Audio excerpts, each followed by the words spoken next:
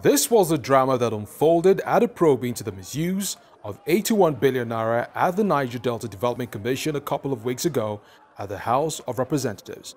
Unfortunately, not much has been done since then to curtail alleged fraudulent activities at the commission, going by what these stakeholders are saying. Many other fraudulent payments were made in the month of August under review, including additional payment of 123 million naira to Julius Dinga on the 18th of August, bringing the total payment on this singular contract scam to 624 million naira without tax.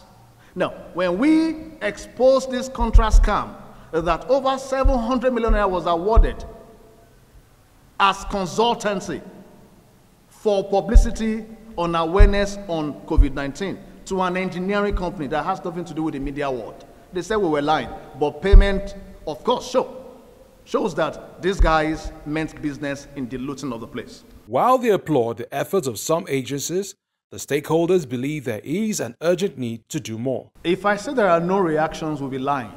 There are reactions, but they are not enough.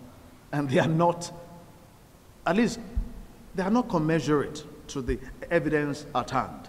And coming from a government that professes to be fighting corruption, you want to see swift reactions. You want to see swift action, especially when the work has been done. But I must confess that some agencies are working. I just told you here that I'm aware that some agencies have not just detained some contractors or some officials of the commission. Some of them have made refund to the government coffer. However, we need to do more, because the more we leave these people there, the more they loot. Imagine.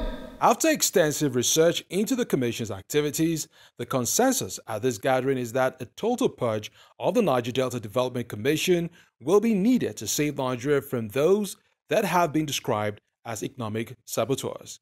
Aon Dina Inga, Silverbird News 24.